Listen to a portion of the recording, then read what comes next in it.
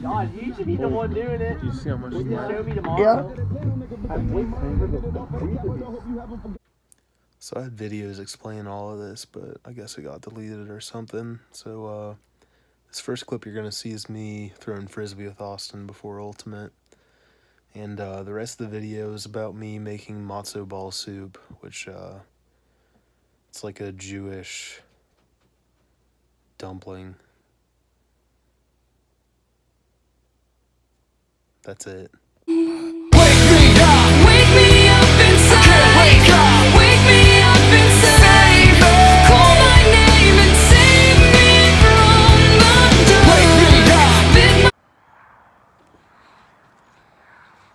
Just got back from Ultimate.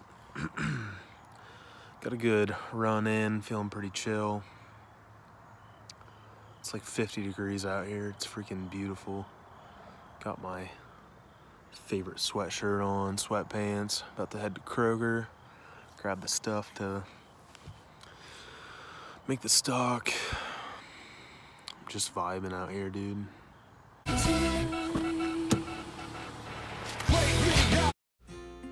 Alright, so we're just gonna start off by sharpening my favorite knife ever. So we're just gonna get some cold water going and cut open this chicken. I was actually really excited about this chicken because it was $5, and that is a lot of chicken for $5. And as you can see, they're freaking huge too. So I think I only ended up using 5. And let's get those out of there. That's gonna be plenty of flavor. So what we're gonna start off here with the vegetables, we're gonna start off with a classic mirepoix. So mirepoix is basically the combination of onion, carrot, and celery.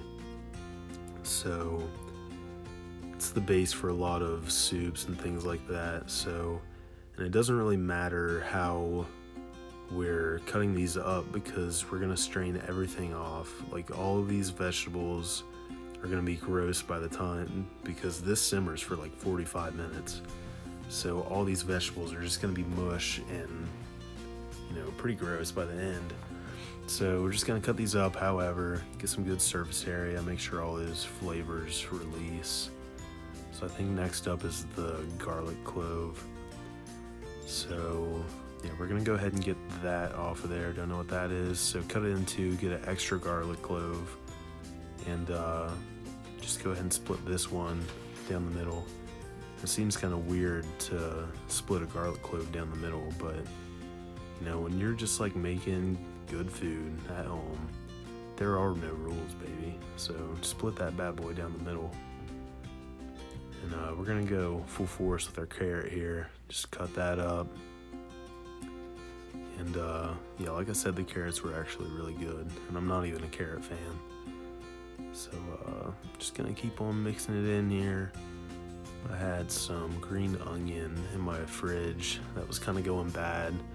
And I think green onion kind of has like a distinct flavor, and hopefully my chef isn't watching this video and sees my, you know, cutting techniques, because yeah. So yeah, another thing that has a unique flavor is celery, and I don't really even like the flavor of celery. We're just kind of going for this mirepoix here, and I feel kind of obligated to put it in here. And you know, you're not even gonna taste a stalk of celery after you strain it out, so that was really pointless. So now we're gonna start with the seasonings. Get some coarse sea salt in here, a little bit more. Put that bad boy in there. And then what's next? Thyme. Yeah, so gonna put that thyme in there. A little more, a little less. Yeah, there we go. So up next, I think, is rosemary. Yeah. So rosemary also has a really distinct flavor, and a little bit, it goes a long way.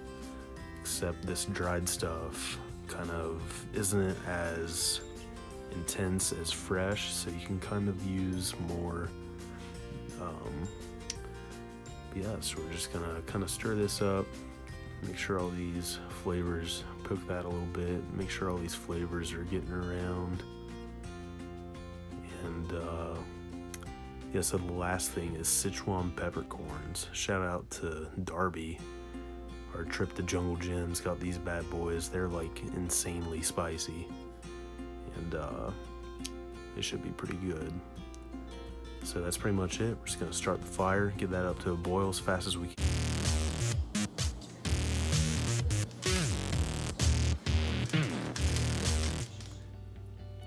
Okay, so the leftover chicken, we're just gonna, put on some olive oil, and you're actually not allowed to know what I'm putting on it. So just kind of get those evenly coated. We're gonna flip them back over, make them all nice and uniform, and skin side up, try to get that kind of crispy. And that's about it. Those should be pretty good. Let's get those out of here. So now we want to skim off all that oil you see on top. And this is after it already, this is done now. This is, an hour later. So we're going to get all that off the top. And as you can see, it's not working at all. So we're going to strain all this off. Like I was talking about, all these vegetables, they're pretty much useless now and kind of gross. So now we're gonna get started with the matzo balls. So right now we're rendering down the chicken skin that you saw earlier. After I cooked it, I peeled it off and started rendering down the skin. We'll be using that later. So what you're gonna do when you start your matzo balls is separate the whites from the yolks, and you're gonna use your hands because you're a man and they're just eggs. So you're just gonna dive on in there and have these done soon. There we go. So now you're gonna whip up your egg whites until they're pretty foamy, and at about this moment I looked around and was trying to find my electric mixer because I realized this was about to be awful. And we're just gonna go ahead and skip past this because it took a really long time. So you want to get your egg whites probably a little past that, but like I said, I really went at it and I was tired, and I still had to mix up the egg yolks. So once you get both of those mixed up, you're just gonna fold them in, and really you want to just mix them until they are incorporated. You don't really want to do anything, from my understanding. I don't know, that's what I read, okay? I did follow a recipe for the matzo balls because I've never made them before.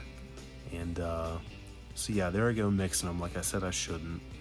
So yeah, those are nicely incorporated. So now we're gonna go back to the broth that I was talking about. Remember, we popped this bad boy in the freezer? Now all this oil and fat on top is, kind of solidifying, and we're gonna be able to skin that up a little easier now. And you'll see it here in a second. Where is it? Yeah, we don't want to, if you have the choice, you don't really want to do that. So now we have some baking soda. Usually I'm not too familiar with the old baking soda, but we're gonna be using it. So there you have your matzo meal, cup of that, and now we have seltzer water. I think it was 1/4 cup, and I don't even think I've ever bought seltzer water, and it really almost like exploded on me. So you can't really see it, but that's only 1/4 of the way full. So we're just gonna mix all that in there. And this is another thing, you only want to mix it until incorporated, whatever, because you want these matzo balls to be light and fluffy. So you want to kind of keep all the gas that you can in there and not smash it out. So we're gonna oil up our hands here and start rolling it. Oh, by the way, this chilled in the fridge for 30 minutes and kind of hardened up a little bit. So, no gonna make these into balls, and as you can see, it's getting kind of gross. So, you know, we just went ahead and powered through that, and you don't need to watch that. So, yeah, you pretty much just add them in, boil them for like 5 minutes, and I'm actually boiling these in the stock. So once they float, they're done. And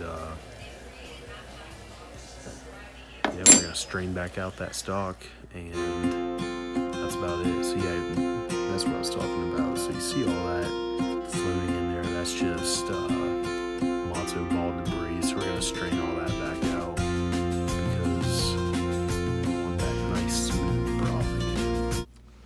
All right, I'm back, and just got done. Here is the finished product. And I would put some kind of like filter or something on these to make them look better, but they kind of do look, you know, pale and soggy.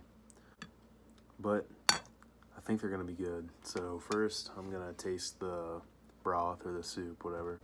It's actually really good. I think cooking the matzo balls in the soup, you know, some of the water kind of evaporated out. So I'm gonna try the matzo balls now. I'm not scared.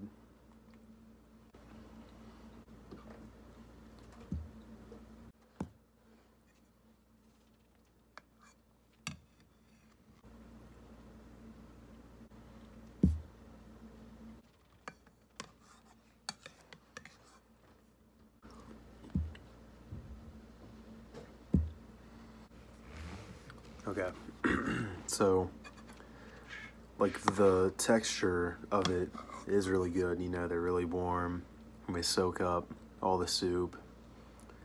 But imagine like eating cornmeal. It just doesn't really taste like anything. So I'm kind of disappointed. You know, it's good.